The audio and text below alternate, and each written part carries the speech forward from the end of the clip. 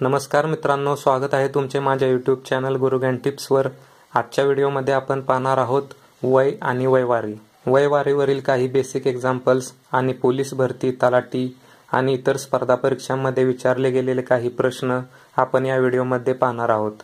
त्यामुळे संपूर्ण व्हिडिओ बघा आणि जर तुम्ही अजून माझ्या चॅनलला सबस्क्राइब केले नसेल तर सबस्क्राइब करून बेल आयकॉनवर क्लिक करा, म्हणजे तुम्हाला माझ्या नवीन व्हिडिओंची नोटिफिकेशन सर्वात अगोदर मिळेल। वयवारीवरील उदाहरणे सोडवण्यासाठी समीकरण तयार करता येणे अतिशय महत्त्वाचे आहे। एकदा समीकरण तयार करता आले की तिथून पुढचे गणित सोडवणे सोपे असते आणि तुम्हाला समीकरण तयार करता येण्यासाठी गणिते सोडवण्याची प्रॅक्टिस आणि थोडंसं लॉजिक लावता आलं पाहिजे। पहिले उदाहरण आपण पाहणार आहोत। समीर व त्याची आई यांच्या वयांची बेरीज 55 वर्ष आहे। जर त्याच्या आईचे वय 40 वर्ष आहे तर समीरचे सध्याचे वय किती? आपल्याला समीरचे वय विचारले आहे, ते आपल्याला माहित नाही, त्यामुळे आपण समीरचे वय x मानू। त्यानंतर आईचे वय आपल्याला दिलेले आहे, आईचे वय बरोबर 40 वर्षे आणि आपल्याला गणितात काय दिले? दोघांच्या वयांची बेरीज बरोबर 55 वर्षे। म्हणजे जर या दोघांची बेरीज केली तर आपल्याला उत्तर मिळते 55, म्हणून x अधिक 40 बरोबर 55 वर्ष हे आपल्याला समीकरण मिळालेले आहे।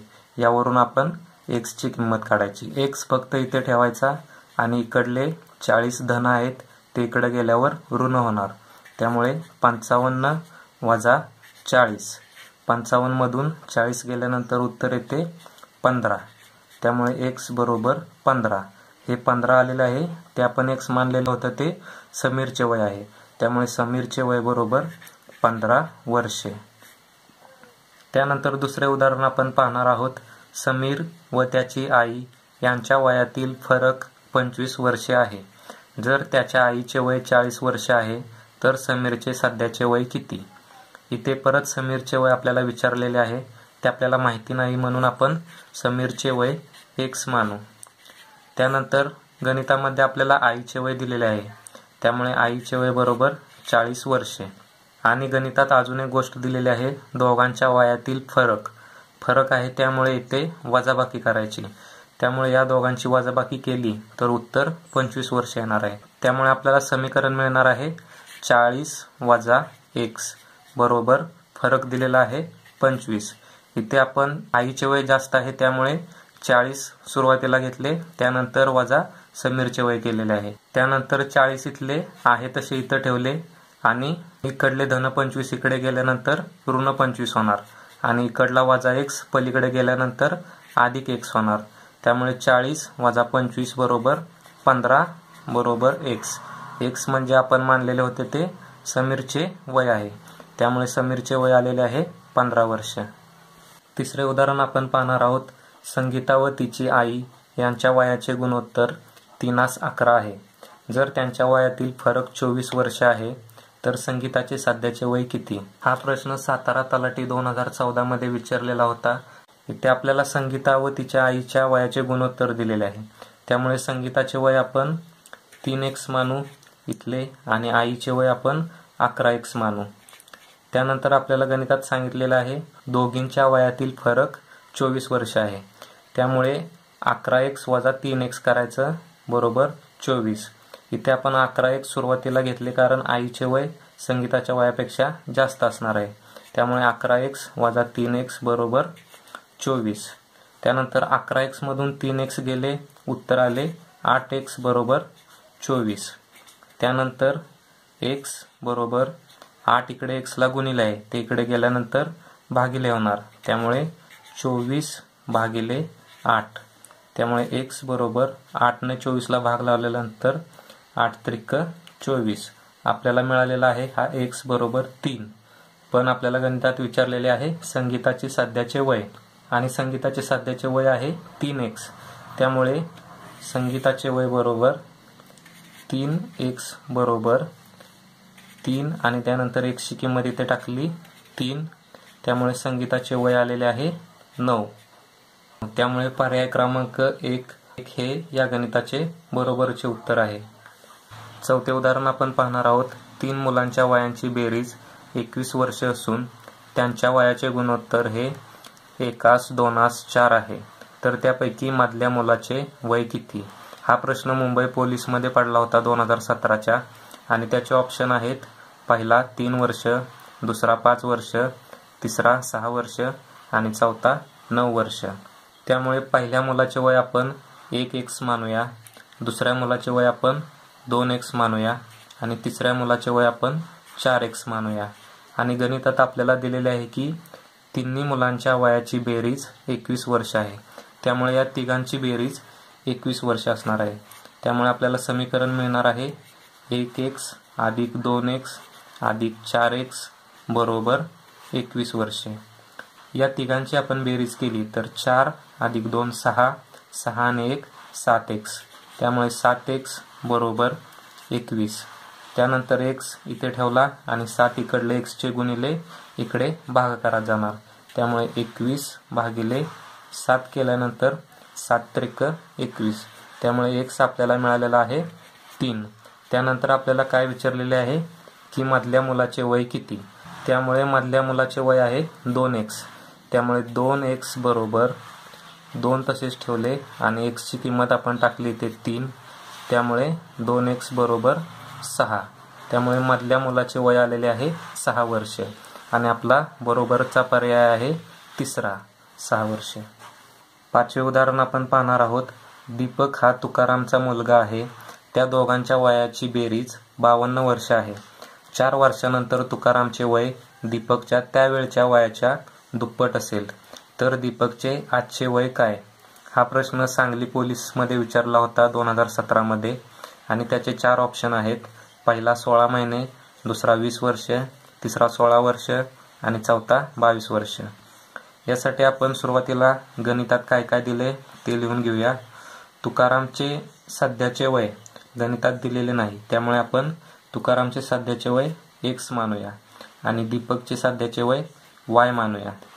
त्यानंतर दीपकचे 4 वर्षानंतरचे वय y अधिक 4 असणार आहे आणि गणितात आपल्याला काय दिलंय? 4 वर्षानंतर तुकारामचे वय हे दीपकच्या त्यावेळच्या वयाच्या दुप्पट असेल. म्हणजे दीपकचे वय y अधिक 4 असेल तर 4 वर्षानंतर तुकारामचे वय त्याच्या दुप्पट असेल, म्हणजेच 2 कंसात y अधिक 4. आणि गणितात अजून एक गोष्ट दिलेली आहे, दीपक आणि तुकारामच्या वयांची बेरीज 52 वर्ष आहे. म्हणजे इथे आत्ता त्यांच्या सध्याच्या वयाची बेरीज 52 वर्ष आहे आणि 4 वर्षानंतर दोघांच्या वयांची बेरीज होणार आहे 52 अधिक तुकारामचे वय 4 ने वाढणार आणि दीपकचे वय सुद्धा 4 ने वाढणार. त्यामुळे 52 अधिक 4 अधिक 4 बरोबर 60 वर्ष. त्यामुळे आपल्याला इथे एक समीकरण मिळते, म्हणजेच 2 कंसात y अधिक 4 अधिक y अधिक 4 बरोबर 60. तेच समीकरण आपण खाली लिहून घेऊया. 2 कंसात y अधिक 4 अधिक y अधिक 4 बरोबर 60. त्यानंतर हेच आपण सिंप्लिफाय करून घ्यायचे आहे. 2 ने कंसात y ला आत गुणायचे, म्हणजेच 2y अधिक 2 चोक 8 अधिक y अधिक 4 बरोबर 60. त्यानंतर हे 2y आणि y झाले 3y अधिक हे 8 आणि 4 झाले 12 बरोबर 60.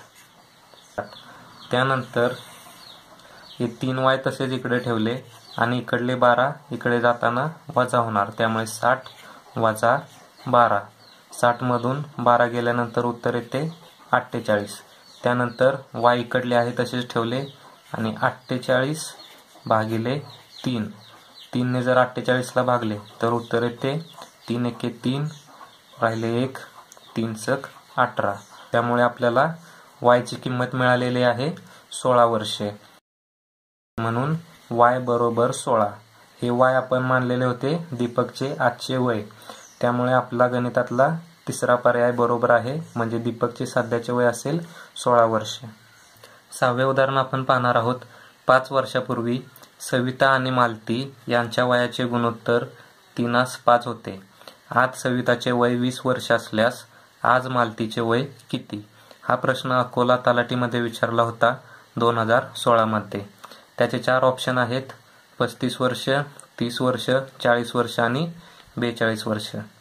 तर आपण गणितात सुरुवातीला काय दिलंय ते बघून घेऊ.